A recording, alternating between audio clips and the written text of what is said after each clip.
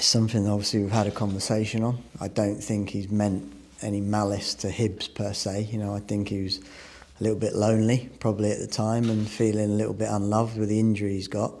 And injured players can get a bit down at times, and I think he probably just wanted in that moment a little bit of external gratification that he knew he could get quickly from Swindon. And you know, I don't think it was the wisest thing in the world to do, but I suppose you have to ask him. I've had a conversation with him, but I would much prefer those conversations, of course, to remain private. But what I can assure you is that he's certainly aware of the expectations when it comes to social media.